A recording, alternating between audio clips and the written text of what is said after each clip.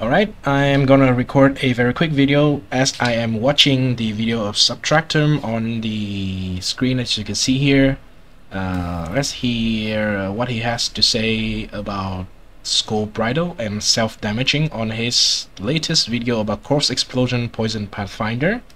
And deal some damage. This is a helmet that's been around for a long time that lab runners would actually do. This is actually the easiest way for us to self-damage. Easiest way to self-damage. Or trying to, attack with trauma support or something. I tried a lot. It was really, really annoying because I would have loved to use a different helmet. But Skull's Bridle is just the most. He would love actually, to use a different helmet. Are linked to lifetime.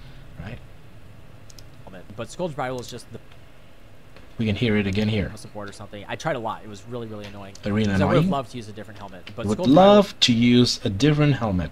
It's just the most comfortable thing. Actually, yeah, that is the most comfortable thing for him. But he has to do something to actually trigger. He has to use a skill that costs mana to trigger the self-damage, right? Once in a while, or what if I say I have an even better way that will trade your ring slot instead of your helmet slot and just automate the process of self-damaging like indefinitely. It will do it all the time without you doing anything, without casting any spell. It just do it all the time while giving you an extra aura. As some of you might have guessed it, let's go in the game and I will show you the setup. Alright, so we have Heartbound Loop. This is a very, very nice corruption, but please ignore that, right? The setup is the Heartbound Loop and the Dark Marionette Spectre, as you can see here. They are the new Spectre that they reform themselves when they death, right? So whenever they die, they will self-damage, and they will damage me as their owner through this ring. And it is the most consistent way, easy way you can have the self-damage, right? In this case, for me, I use the self-damage to trigger Vengeance here. As you can see, I walk around, I do not cyclone, I do not do anything. Yep, it is a self-damage. Let me go to somewhere without a monster. Let's go ahead and kill this one. Yep, as you can see, the circle that go around here, right? So I turn on the eternal aura, the Pride aura here, and my Spectre dies quite quickly with the Eternal Blessing and the Infernal Legion gems, and it consistently damaging myself, hitting myself for whatever purpose. In my case, is to trigger Vengeance. In the Subtractem video earlier is for damaging yourself, so you can trigger the 1 endurance charge per second if you've been hit recently. Which, funny enough, I do that also because I am a Juggernaut in this character, right? I gain endurance charge and turn it into gain brutal charges.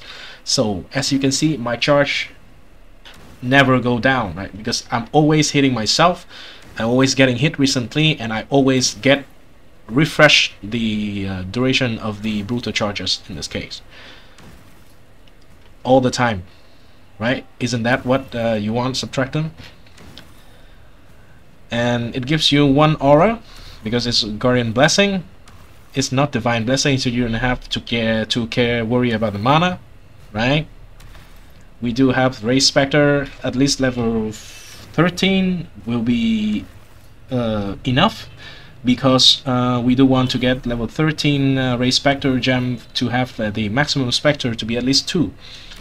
For 2 Spectre, if you go into map and they die not at the exact same time, then you will have the 100% uptime of the Pride. But if they die like at the same time for any moment that they do not survive, there's no minion from the linked skill gem, which is Ray Spectre here on the alive on the field, and then you will have the aura turned off like this. This I manually turn it off, right? And you simply turn it on again. It's an instant cast. No mana cost, no nothing. You have to worry about nothing. You gain an aura, you gain a helm slot. This is a very bad helm, but you gain a helm slot. I believe in the corpse explosion build you have multiple better option than Skull Bridle. And a helm slot is definitely better than a ring slot in my opinion for that build.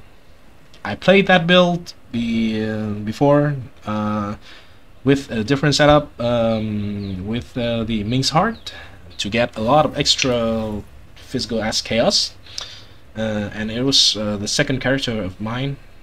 I did not play it quite a lot, but yeah, that is the way how you can damage yourself without worrying about anything.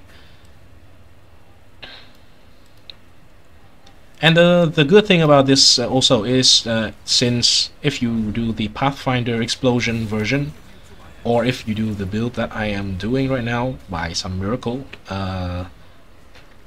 you don't care about the Dark Marionette to be perfect, which is 70C right now, 70KS, because you only care about the reform, the reborn part of it. You don't need the Scorch, you don't care about the explosion of the minion itself.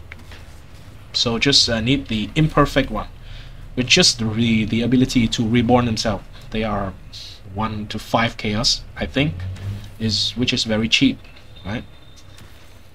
And that's it. That's what I want to talk about in this video. It's going to be very short. And thanks everyone for watching. And like and subscribe if you think this is helpful to you. And I'll come up with more video content in future, obviously. Hope one will be better than the previous one. Thank you and goodbye.